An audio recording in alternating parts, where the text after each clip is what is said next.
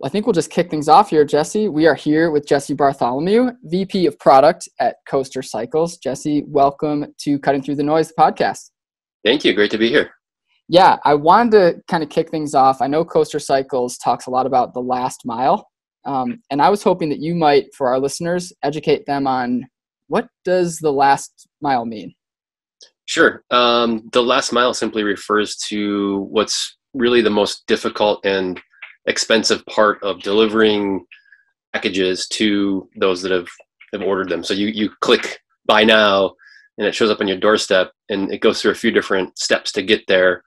But within the industry, that last mile is always the most challenging and most expensive. And so there's a lot of effort around how to tackle that, how to make it less expensive, how to make it quicker, and overall better. So it's an industry term, but certainly one that's got quite a bit of focus on it lately. Yeah, seems like it is very literal in that way. Yeah, There's the last mile. Yeah, right. There's also the first mile, which is also challenging, and getting some, basically moving packages from warehouse to warehouse or distribution center to warehouse, etc., to obviously its final destination. That's kind of what it's all about. Can you talk to us a little bit about how Coaster Cycles fits into that last mile and maybe even the first mile? Yeah, so we're basically trying to solve one of the issues around last mile, which is a lot of cities and businesses being challenged with providing kind of zero emission solutions or zero emission vehicles as part of that last mile. So one of the challenges is trucks and vans delivering in large, dense cities, contributing to pollution, contributing to noise, contributing to traffic congestion, et cetera. And so we provide a solution to that in the form of an electric cargo trike. So imagine an e-powered bicycle, basically, that can haul a fair bit of cargo and in effect replace a van or a truck in this last mile delivery equation. So that's kind of where we're focused and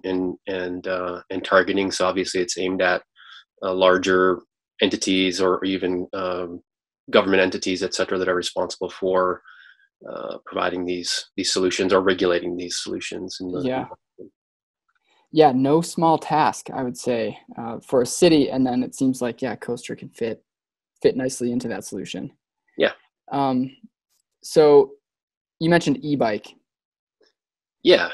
Talk to us a little bit about that transition. Has it always been e-bikes at Coaster Cycles, or has that been a recent product shift? Relatively recent. Coaster actually started in 2005 as a pedicab company. And they were at that time 100% human powered. Nice.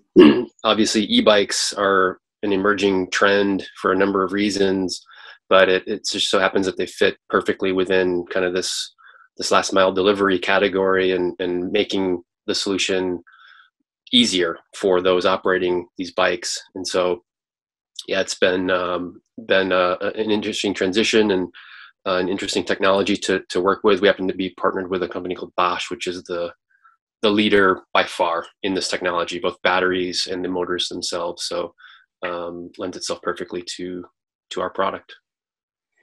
And I'm on your LinkedIn right now, and we're talking about Coaster Cycles. We're talking about bikes, and bikes has been a big part of your career. The only part, really. The only part. I'm seeing a lot of cycles. I'm seeing Trek. I'm seeing Ceres. Am I saying that correctly? Yep. Yeah. Yep. All the way through. So I'm guessing you have a passion for. I'm not going out on a cliff here, or no. I'm not reaching to say you have a passion for cycling. Definitely not. Started riding my bike as a kid, obviously, and started racing in high school, and then through college. Actually, Ceres was my first job during college, which is a bike accessory, bike rack company. Cool. And then went on to track, and it's one of those things where kind of trying to make the job or the career your passion, and vice versa. So it's worked out well for me in that regard. Yeah, not many can say they've aligned the two as closely as it seems you have, which is really Yeah. neat. Yep. How does Coaster differentiate from? I'm guessing this is the first e-bike experience you've had. A little bit. Okay. Trek and SRAM both. Well, Trek has e-bikes. They happen to use the Bosch system as well, Okay. so got some experience with e-bikes there. And yeah, you know, e-bikes, depending on who you talk to, they can be a controversial thing. You often hear Mm.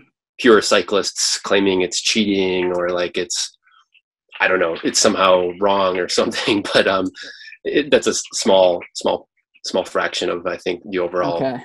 cycling population. But yeah, it's awesome. I mean, you know, imagine taking all the challenges of riding a bike, whether it's not having a shower at work to take care of things when you get to work after riding there, or just living in poor terrain, like hilly terrain, and I don't want to Yeah. ride because it's too hilly. It's like all those excuses kind of go out the window, and it opens up, you know, this kind of magical world of like, you know, getting to A and B via bicycle, even if it happens to be e-powered. Like it just it's amazing. So Yeah. been really interesting to watch that whole trend take over the industry, and now work its way into even, you know, potentially world changing initiatives like last mile delivery and solutions for zero emissions, etc. Yeah. I've heard a couple of the arguments on both sides for e-bikes. Definitely the purists out there, all human power, 100%. They're convinced that's the only way to go. But it seems like Right. if you're familiar with Missoula, there's a big hill and a lot of houses on that hill. And Yeah. if I lived up on that hill, I would definitely welcome an e-bike into the transportation equation. It's not even a debate. It's ridiculous to even consider it anything but a perfect solution. So Totally. Yeah. Um, talk about just transportation in cities in general. I know, Coaster is dealing a lot with delivery, but when it comes to sort of the future of transportation, is that something that obviously Coaster Cycles is thinking about that, but is it, um, with that zero emission, I'm just, I'm thinking about self-driving cars. I'm thinking about cities that have, I think we might have talked when we first met about streets because of the pandemic that have kind of shut down for open seating, and they're not yeah, going back. They're not allowing vehicles through, but bikes can get through. So talk a little bit about how, and this is maybe a long way of asking this question, but the pandemic has maybe shifted the future of transportation.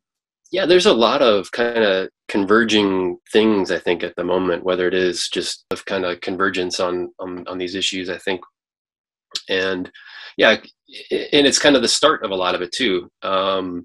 Whether it's a large delivery company considering replacing vans with something else, or yeah, people wanting to maybe ditch their car a little bit more, at least Yeah, days a week, ride their bike to work, whatever. Like all these things are kind of emerging and new, and I think Coaster has been on the front end of that for quite some time now, and arguably a leader in a lot of this. And so it's exciting, and it's maybe TBD as far as where it could end up, or what it could all entail when it's said and done. For the time being, like I said, we've been focused on that kind of last mile delivery aspect, but it doesn't take too much to think about other applications or other interesting problems that this technology could solve in the long term. totally. Yeah, it is. It is an exciting business thinking about some of those opportunities.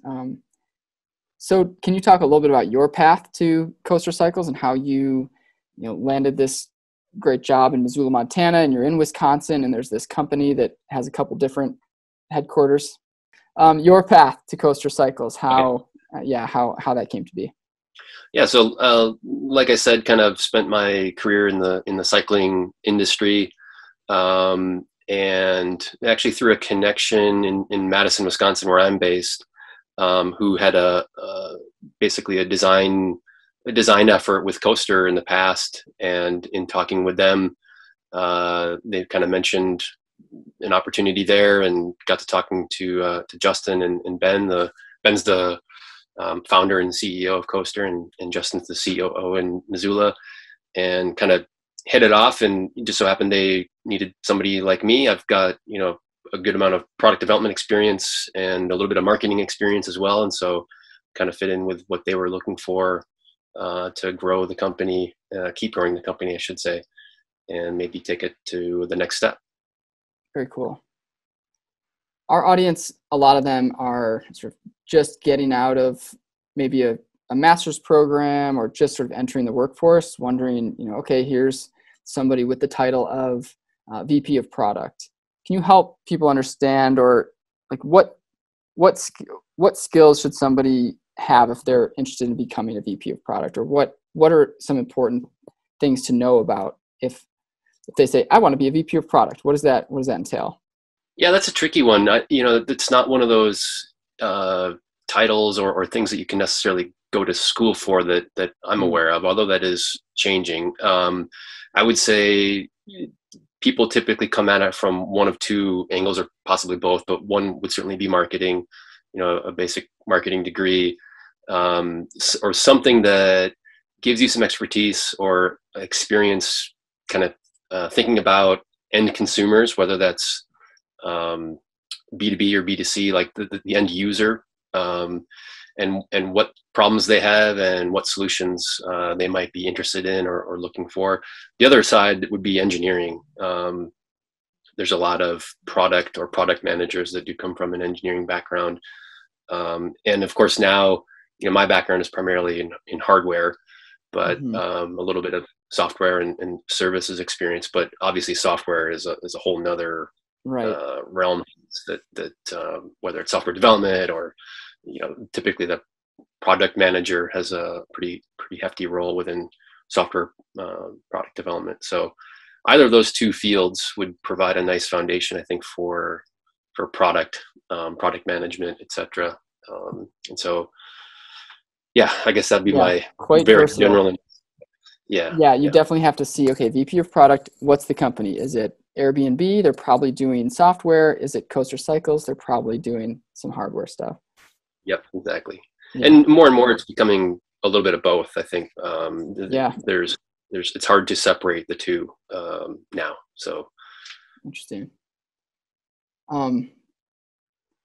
Jesse, is there anything that I haven't asked you that you were thinking, oh, Kyle, I hope Kyle asks me about this on the podcast today? No, I don't think so. I mean, no, I think we covered the basics for sure. I guess just that watch for Coaster Cycles in the news, and I think there's a lot to come from us. It's just kind of the beginning, and lots of plans for the future. So exciting times for us, and we're really eager to see things evolve in this whole category of last mile delivery. Very cool. And if people listening want to, potentially they're just graduating, they want to reach out and see if there's any opportunities or find out more, where can they do that? Yeah, you can obviously check out our website, coastercycles.com, and we're pretty active on LinkedIn and Instagram as well. So at Coaster Cycles, you can check us out there, and it'd be great to touch base with anybody that's interested in learning more about us. Cool.